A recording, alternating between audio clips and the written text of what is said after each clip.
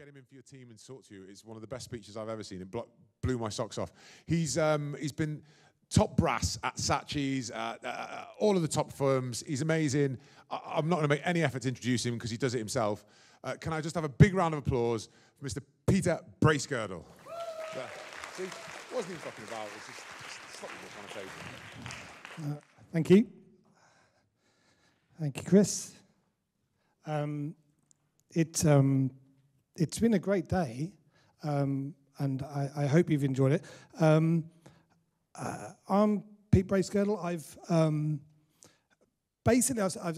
I'm the co-founder of an advertising agency now called Creative Coalition. But most of my career, I've worked in kind of big global ad agencies in the UK, in New Zealand for 5 years, and for about 8 or 9 years in America. Sort of working on sort of big brands, Nike, Adidas, PlayStation, Nissan, Twitter, things like that. And the story today I'm going to share with you is about that happened during my time in New Zealand. So it's a while ago. And it's about the partnership between Adidas and the New Zealand All Blacks. And how they came together and did some interesting things. And what it teaches us about the value of interesting, okay? And as we go through this, I suspect that a lot of what I'm going to say, you're going to go, yeah? Like this is not going to be one of those speeches where you go, wow, I did not know that, okay? But I hope it is one of those speeches where you go, you know what?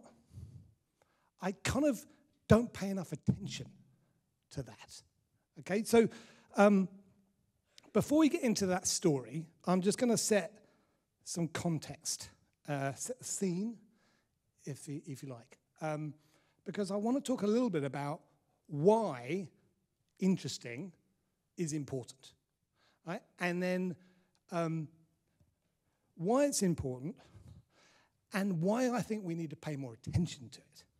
And then along the way, we'll pick up on some shifts in thinking, which I think we can all make to help make our communications more effective. And when I'm talking about communications, some of my examples and stuff may feel like big things or advertising things, but I think it applies to every type of marketing communications, right? So the principles, I think, are sound. So,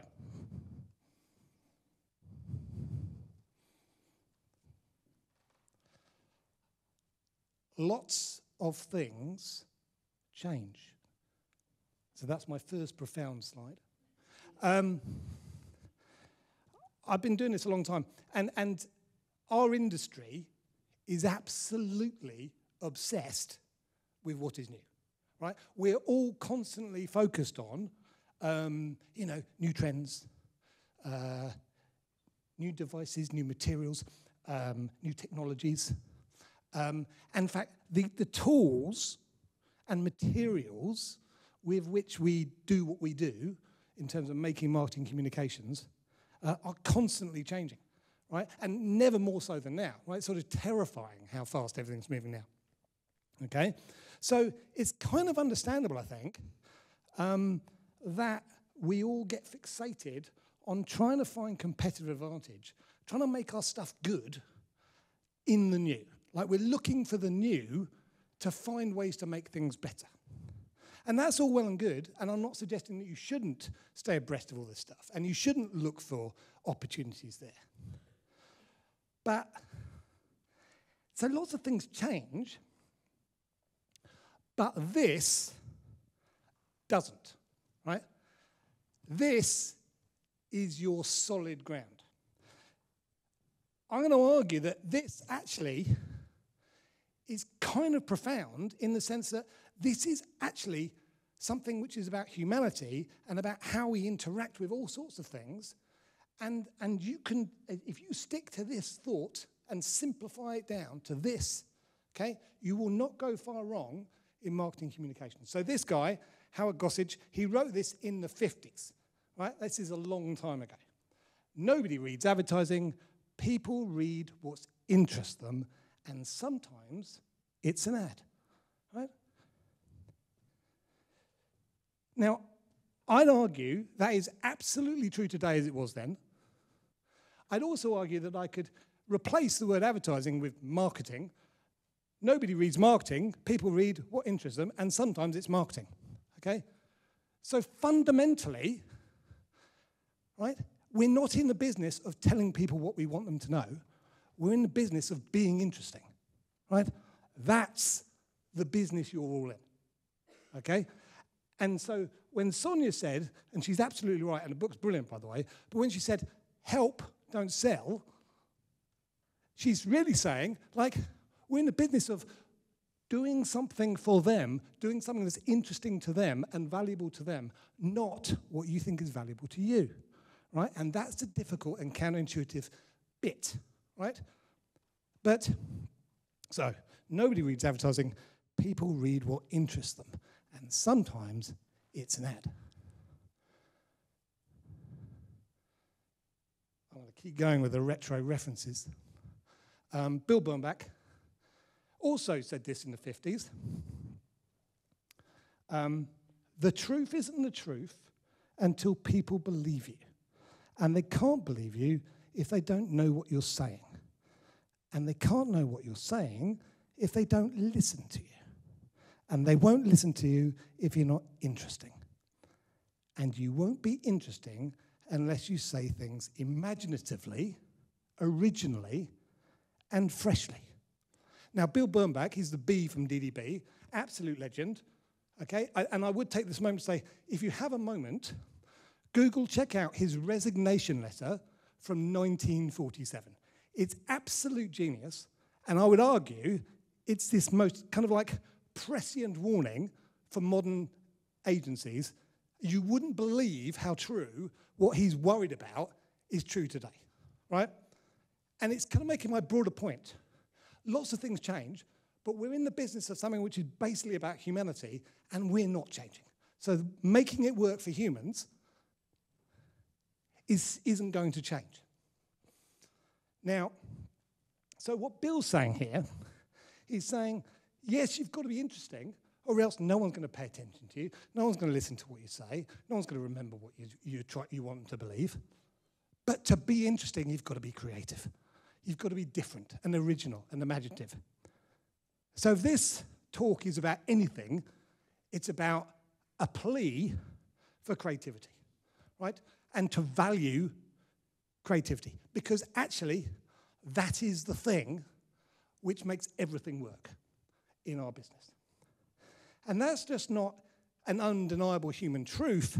It's also backed up by the data. So the empirical evidence is absolutely categoric on this issue. Okay, highly creative campaigns are 12 times more effective than less creative campaigns. Now, I could have chosen any number of different studies, and they're all pretty much saying the same thing. Sometimes that number's 10, sometimes it's 8. Doesn't matter. In a world where we're fighting after little increments, that is ridiculous orders of magnitude changes in effectiveness. So, in all of the things that we have to worry about to make our marketing communications work, the single most important thing is whether our work, the content, is creative, original, different, imaginative, interesting. That's where the value is. That's where we should be putting our resources, and that's where we should be putting our effort. So the equation is kind of simple. If we can make it more creative, it'll be more interesting. If it's more interesting, it'll be more effective. And it's more effective because if it's more interesting, I'm more likely to notice you because it's interesting, right? I'm more likely to remember you because it was interesting. more likely to be able to differentiate you, more likely to build affinity with you because you've interested me, more likely to prefer you, more likely to choose you, more likely to advocate on your behalf. So if you think about your funnel, at every point in that funnel, by being more interesting to your audience, by being more creative in the way that you do it, and being more interesting, you are creating more effectiveness. I've chosen that McDonald's sign there as a little quick example. That's actually done by my creative partner, Guy Moore, and when he was working in Toronto, so I guess it's a plug for Guy.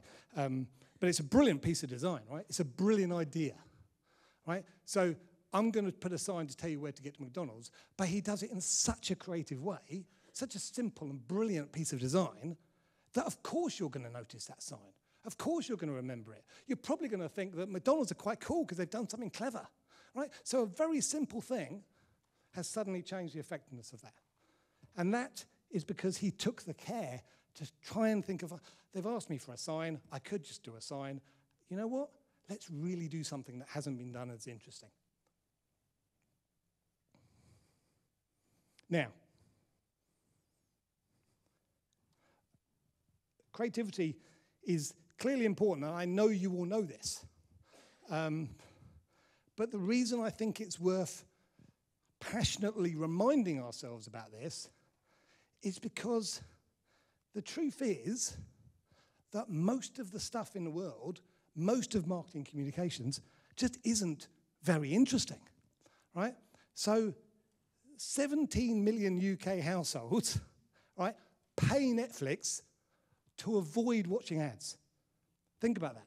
I'm going to give you 11 quid a month, just don't show me the advertising, okay? Now that is a pretty sad indictment about how interesting UK advertising is. It's like, really? It's that bad? Holy, we've got an uphill struggle. People really don't want to watch our stuff.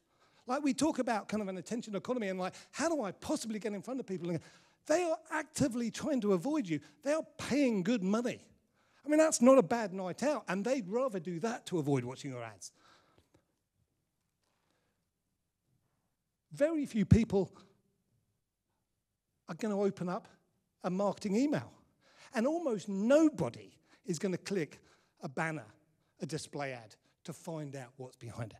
No one thinks anything's interesting behind that. No one. So,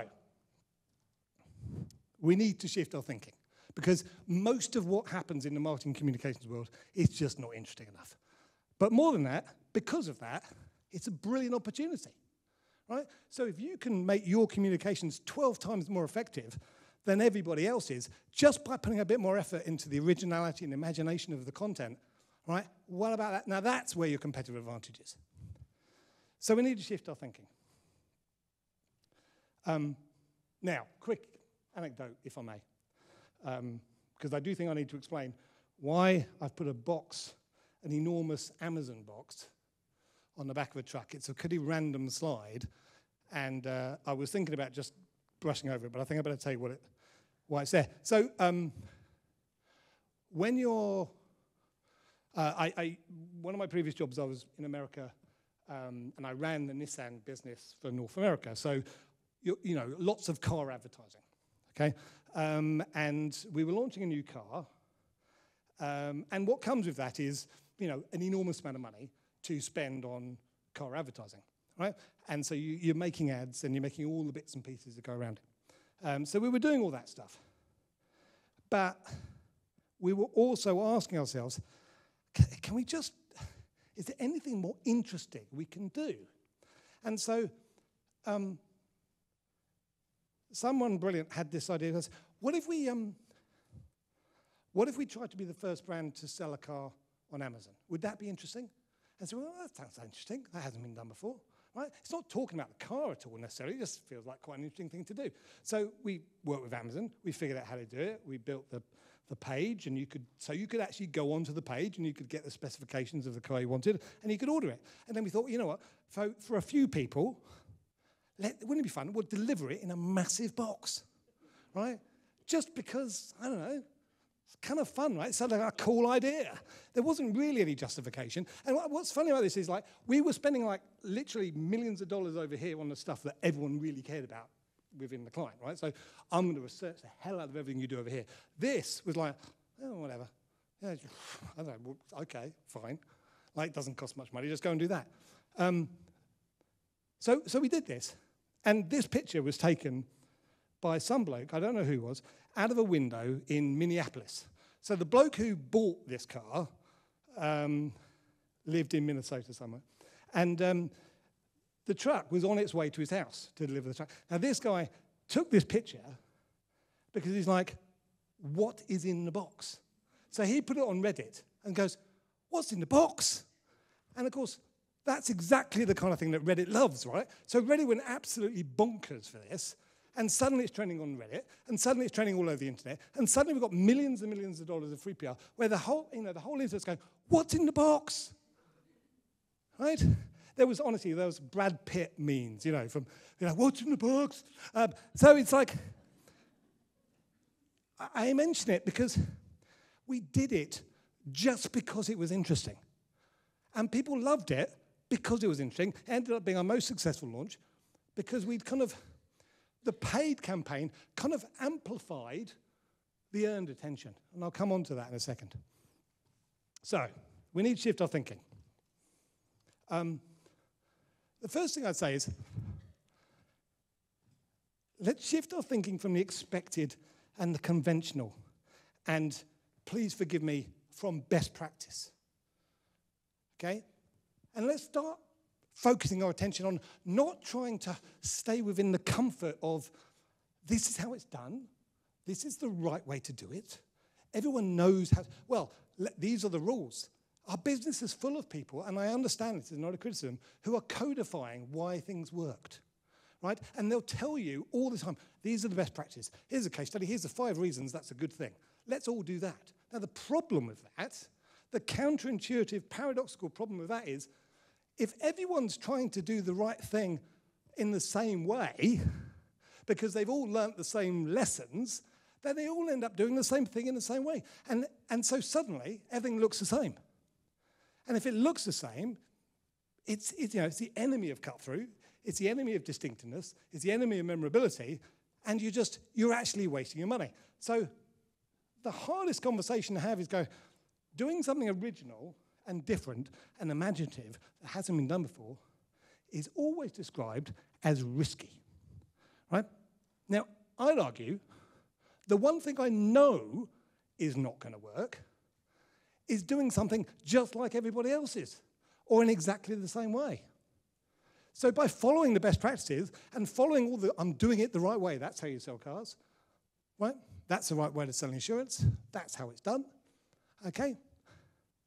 You're actually definitely wasting your money, okay? So my encouragement is be original, be different, be imaginative, and don't be apologetic about the value of creativity, right? And push against the tide of people who will be telling you, oh, it's not how it's done. We need to do it that way. They're the best practices. Okay. So the second encouragement I would give you is when we're briefing work, we often go through that process of, okay, what do we want people to know? What do we want people to think? What do we want people to do? In fact, lots of quite sensible agencies have briefs which literally have those things down on the left-hand side, right? Now, of course, ultimately, that's what we want to happen. We want to change people's minds on a brand. We want to change their behavior. But the danger is, if you tell the consumers what you want them to know, right, and you tell them what you want them to think, that's not very interesting. So, if I'm an insurance brand, I say, well, if only they knew these 5 reasons why our car insurance is better than the other person's car insurance, right? They all come and buy our car insurance, right?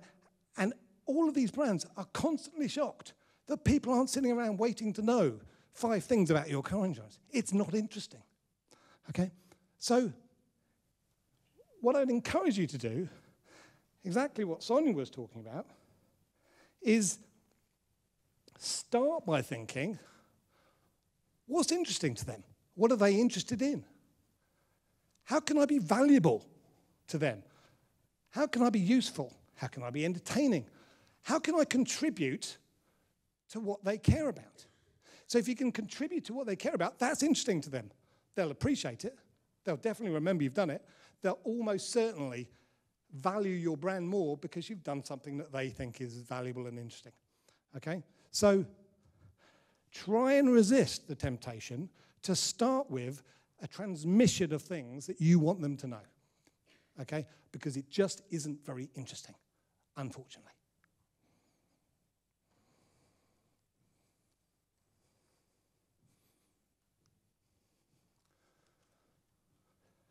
It is an unreliable clicker, to be fair. There we go. Okay. The third point, and then I'll get onto the Adidas bit.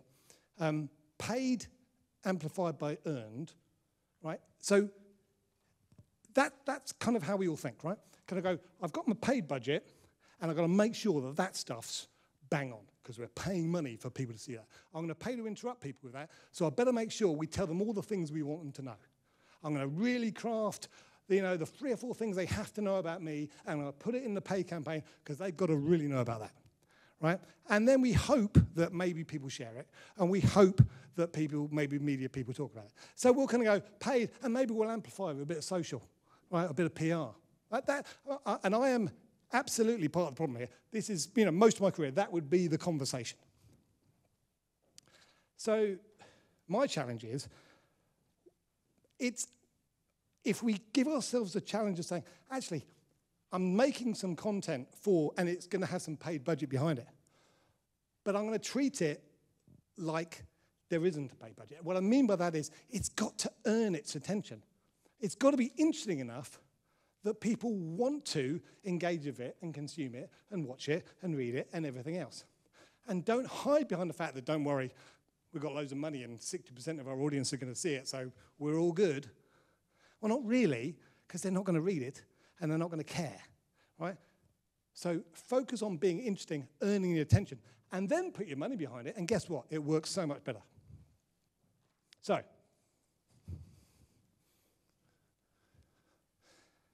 Adidas and the All Blacks. So this story, as I said, I was working in New Zealand at the time, and one of our clients was Adidas, and they just sponsored the New Zealand All Blacks rugby team. Now, so Adidas did this because basically they were trying to build credibility in the rugby market globally. Obviously, the All Blacks was a fantastic property. And they were also hoping to, so they're going to sell loads more shoes and loads more sportswear to rugby fans. That was the plan. And they were also hoping that, by sponsoring the All Blacks, that New Zealand would, everyone in New Zealand would buy their stuff. So that all makes sense, right? There was a problem, though, because in New Zealand, the deal was really unpopular because Adidas had outbid Canterbury, which is a New Zealand rugby brand, and they've been the All Blacks brand for like donkey's years, right? So everyone was pretty skeptical. How could this German football brand know anything about rugby, and how could they possibly understand what this team means to us as a country? And if you know anything about rugby, the relationship between the All Blacks and the New Zealand population is extraordinary, okay? Their self-belief and self-esteem are completely entwined. Right? They represent the nation in such a deeper, meaningful way. So this isn't just another sports team. So when we had this challenge, we were kind of like, okay, we've got a really, really weak brand situation, really unpopular brand. How are we going to deal with that and turn that around? So we start by thinking about how sponsorship works. So basically, this is what sponsorship does, right? So me, the brand, am going to pay you money, the property, the team, the event, and I'm going to attach myself to you, right? And I'm going to get some exposure, that's great, but more than that, I'm going to get this value exchange, right? So the things that is popular about you, some of that is going to rub off on me. So Coca-Cola were kind of like, we're going to be at the World Cup, because, yeah, lots of people will see us, but more important than that, people really love football. And that we kind of hope that they'll kind of like Coca-Cola a bit more because we kind of like football too, right? And that's how sponsorship is sold to brands, right? So the World Cup will tell people this. They'll tell Coke that, okay? So that's how sponsorship works. So it's basically extracting value. I'll give you money, and I will extract value from your property. So the conventional approach to what we would offered with Adidas and All Blacks was, okay, how can we extract value from the All Blacks band to make people like Adidas more? Okay? But we asked ourselves a different question. So we said, what if we don't extract value? What if we added value?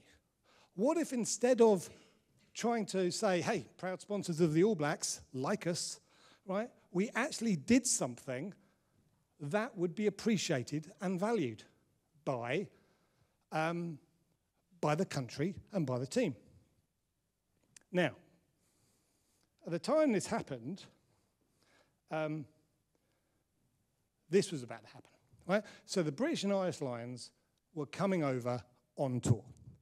And when the Lions come on tour, you know, this is what happens, right? So they are very colourful and they are very loud and mostly drunk. And there was 20,000 of them and they were coming, right? And the team and the captain, so Richard McCaw's captain at the time,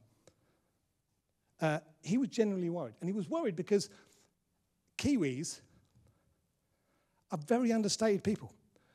When they're in a stadium, they typically did not sing. They did not wear colours.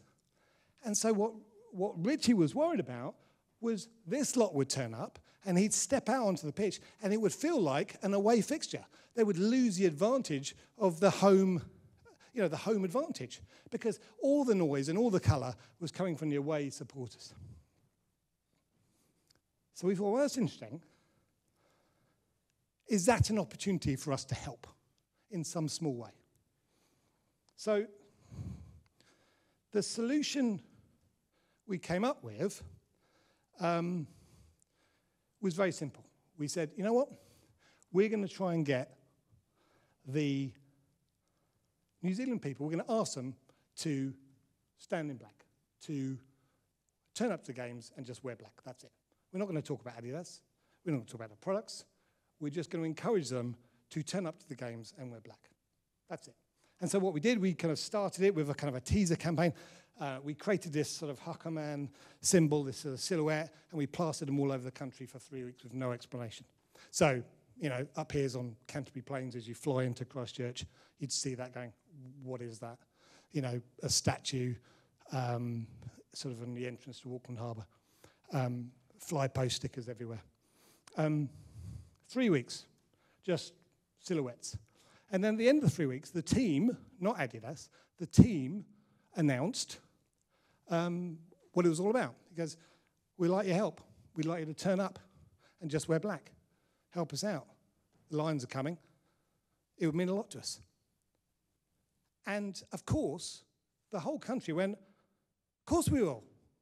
Great idea. I want to help. I want to help my team. And everyone got behind it.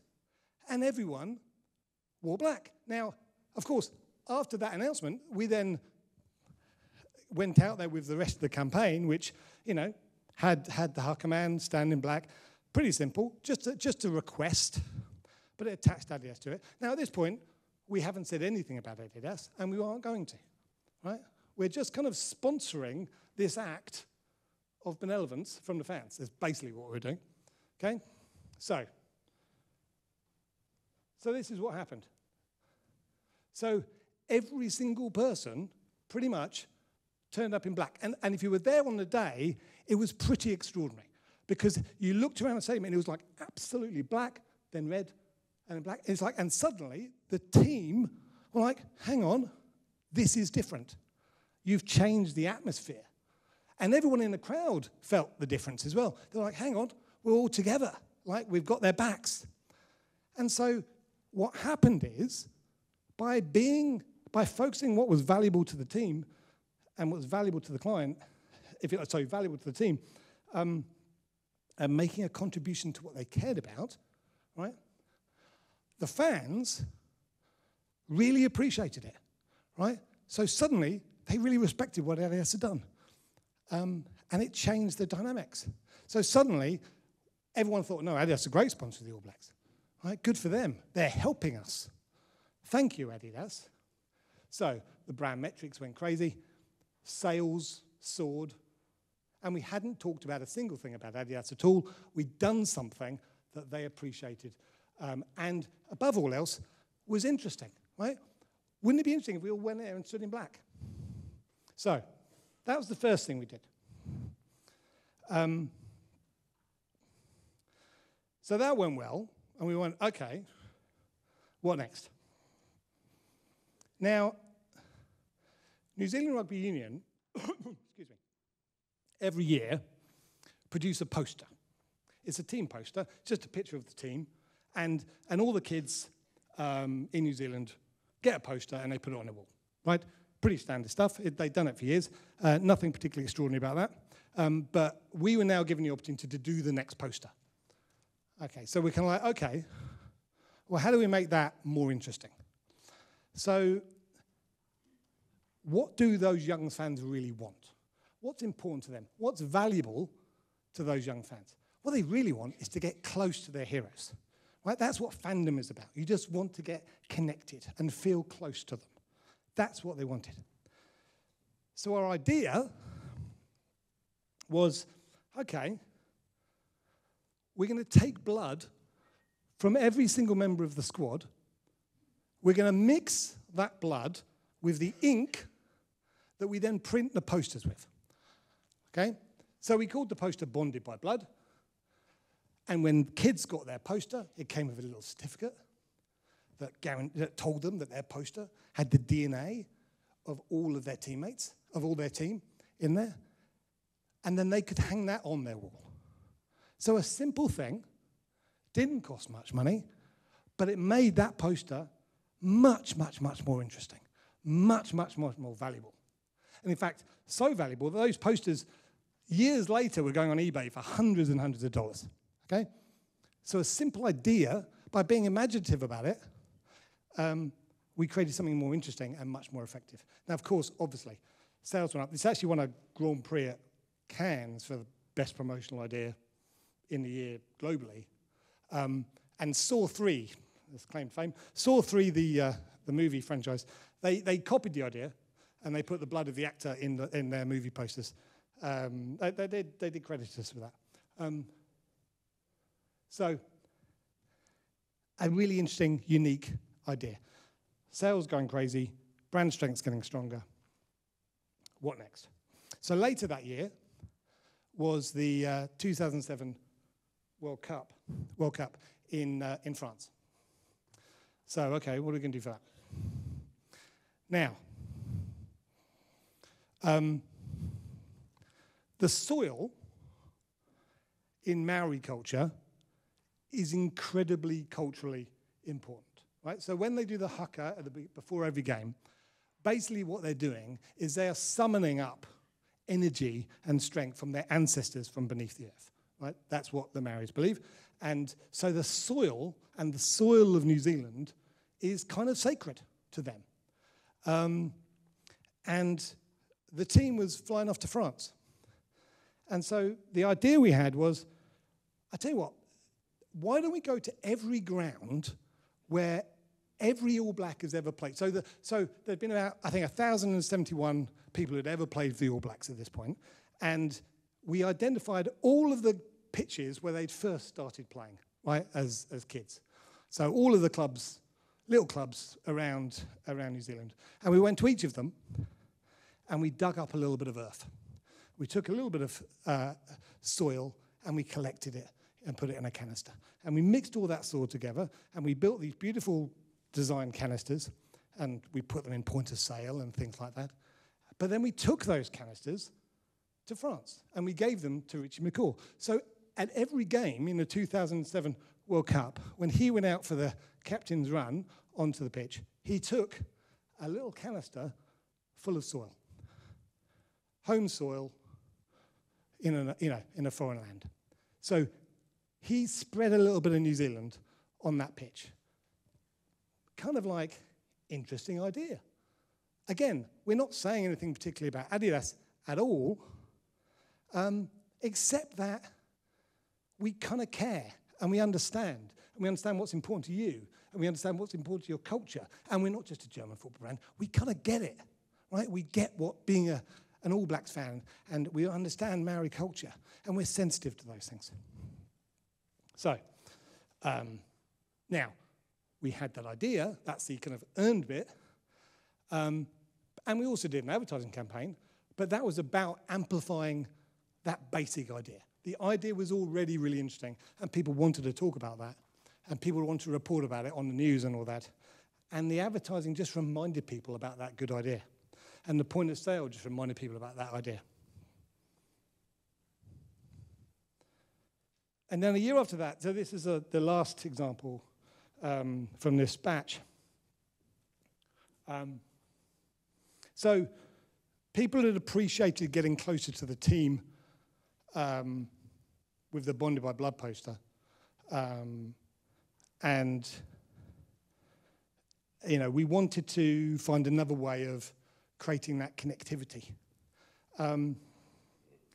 So this idea was we invited people to sign up to a website, created a website, invited them to sign up in support of the team. And everyone who signed up, their name would be inscribed using unbelievable nanotechnology onto a single thread, which would then be sewn into the shirt that the captain wore. So the fern on the All Blacks, one of the threads had 100,000 names on it, okay? So a piece of thread, long piece of thread, 100,000 names were inscribed on it using some crazy technology which I never understood, okay? But they managed to do it. Now, what that was is kind of like symbolically, I'm looking at Richie McCaw playing, I idolize this man, and my name's here, like right above his heart, in that badge, my name, and all those other people. A collective sense of support. But it also gave me that opportunity as a fan to kind of be involved and to be part of something interesting. It's just an interesting idea. Is it possible? How do you put 100,000 names on a thread? That's interesting. My name on his shirt, that's interesting. Nothing to do with boots and equipment, just interesting. I want to be involved in that. I want to hear about it. I want you to talk about it. I want to hear it on the news. I'm going to read about it. That's interesting. So all of these 4 campaigns over a period of 4 or 5 years transformed what was a really, really dodgy, shaky start for Adidas into an unbelievably strong relationship with the whole population of New Zealand, right? So everyone in New Zealand really, really believed and respected the Adidas brand. They really believed that Adidas cared about what they cared about and that would help them and do something that was important and valuable to them. And everything we'd done it in an interesting way. So all of the marketing communications were massively amplified by all the PR and the news that everyone got behind. Because if people are interested in it, then the news is going to be interested in it. That's what their job is, report on what's interesting, right? So if you do something interesting, the PR is more likely to write about you and talk about you. That's interesting. That's a good story, right? That's how they work. So we'd completely amplified the marketing expenditure. We created this incredibly deep bond with the audience, right? We'd shown our respect, and of course, they appreciated it. And they responded by preferring our brand, valuing our brand, appreciating the brand, buying our products, advocating for us, being loyal, and so on. So all of our marketing objectives were achieved massively by being interesting. And we had to be creative to be interesting, because going back to what Bill said, okay, you can't be interesting if you're not original and imaginative. Because doing stuff which has been done before, doing stuff I've kind of seen before, That's not interesting. I'm not going to pay attention to that. So I guess I'd encourage you, in all your endeavors, in whatever channels you work in, to spend a disproportionate amount of time that's more, frankly, that is more in keeping with the value, right? And really focus on how important it is to do something different and be original and do something that's not the same as what everyone else in your category is doing. And try and think of fun and involving ideas. And if they're interesting, right, and relevant, but don't necessarily say much about your brand, that's okay. That may even be a great thing, right? But focus on what's interesting to your audience and give them that, because that they will then repay you in massive kind.